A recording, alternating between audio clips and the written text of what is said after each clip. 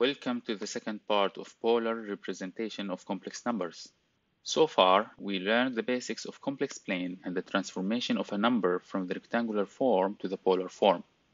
Here we go through more discussion through practice. As a general example, let us transform 2 plus j3 to polar form. The magnitude or modulus is the square root of real part squared plus imaginary part squared, which is square root of 13 or 3.606. The phase angle or argument is the inverse tangent of the imaginary part divided by the real part, which gives 56.31 degrees by using the calculator. Now here, you must be aware that there is always another solution to tan inverse that the calculator did not give you. But you will be able to calculate it simply by adding 180 degrees to the first given solution. We now have two solutions. One is in the first quarter and the other is in the third quarter. But in this example, we choose the first one, because it agrees with the quarter expected by the positive real and imaginary parts. And now the transformation is complete. 2 plus j3 equals 3.606 at the phase of 56.31 degrees. Let's have the same example with a slight modification. All values are the same, but the real part is now negative. The magnitude of minus 2 plus j3 is clearly not changed from before, but the argument now is tan inverse 3 divided by minus 2, which is equal to minus 56.31 degrees using the calculator. The other solution, of course, is minus 56.31 degrees plus 180 degrees. Now we need to choose the correct angle. Minus 2 plus j3 exists in the second quarter, so we must choose this phase angle because it is in the second quarter as well. And now the transformation is complete. Minus 2 plus j3 equals 3.606 at a phase of 123.69 degrees. The picture is probably clearer if we plot the numbers in the complex plane.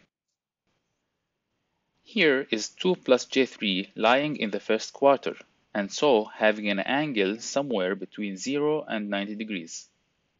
While minus 2 plus j3 is here in the second quarter, with a phase angle between 90 degrees and 180 degrees. Both numbers are reflections to each other around the imaginary axis with same distance to origin, or in other words, same magnitude. Let us have another example with this pair of complex numbers, 2.5 plus j and 2.5 minus j. These two numbers are basically the conjugate to each other. For 2.5 plus j, the magnitude is the square root of 2.5 squared plus 1 squared, which equals 2.69. The phase is tan inverse the imaginary part divided by the real part, which equals 21.8 degrees or 21.8 degrees plus 180 degrees. But we will choose the 21.8 degrees because it is in the first quarter as expected by positive real and imaginary parts. For 2.5 minus j, the magnitude is not changed, but the phase angle is now negative 21.8 degrees. This flip in angle is a result from flipping the sign of imaginary part due to the conjugate operation. Here are the numbers in complex plane. It is clear that both vectors make the same angle with the positive real axis, but the rotations are opposite to each other, making their phases of opposite signs. This actually can be generalized. Applying conjugate operation to a complex number in polar form is equivalent to flipping the sign of its phase angle. In writing, the conjugate of r at the phase of theta is r at the phase of minus theta. Now, what happens if the sign of the entire complex number is flipped, like in this example? Here, minus 1 plus j4 is actually minus 1 times 1 minus j4. Let's find the polar representation of each one independently. 1 minus j4 has a magnitude of the square root of 1 squared plus 4 squared, which equals 4.123. Its argument is tan inverse minus 4 divided by 1, which is minus 76 degrees or minus 76 plus 180 degrees. But we choose minus 76 degrees because it puts it in the fourth quarter as expected by the rectangular form. Minus 1 plus j4 has the same magnitude, and its argument tan inverse of the 4 divided by minus 1 would actually give us the same choices of solutions, minus 76 degrees and minus 76 degrees plus 180 degrees. This time, however, we will choose this one because it puts us in the second quarter as expected by the rectangular form of the number. Looking into both numbers in polar, it is clear now that the only difference is a 180 degrees shift in phase angle. This is also obvious if we look into their representation on complex plane. In general, flipping the sign of a complex number is equivalent to 180 degrees phase shift. In writing, r at the phase of theta multiplied by minus 1 is equivalent to r at the phase of theta plus 180 degrees. Assume now that we know the complex number in polar form and wish to transform it to its rectangular form.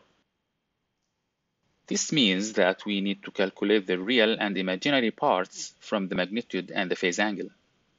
This is actually simple trigonometry. The real part is the magnitude times cosine of the angle, and the imaginary part is the magnitude times sine of the angle. In writing, if r at the phase of theta is the polar form, then the real part A equals r times cosine theta, and the imaginary part B equals r times sine theta. In other words, r at the phase of theta equals r cosine theta plus j r sine theta. And if r is taken out as a common factor, it becomes r times cosine theta plus j sine theta. Let's do a simple example to illustrate. We have these four complex numbers in polar forms and wish to find their rectangular forms. We apply the transformation explained as follows. 2 at the phase of 30 degrees has a magnitude of 2 and phase of 30 degrees. So the real part is 2 cosine 30 degrees, and the imaginary part is 2 times sine 30 degrees, which would all evaluate as 1.732 plus j. What about 2 at the phase of 150 degrees? It will be just as simple. The real part is 2 cosine 150 degrees, and the imaginary part is 2 sine the 150 degrees. Same for the rest, no tricks at all. Just a simple application of the transformation explained in the previous slide. For completeness, here are the numbers on complex plane. And now it is your turn.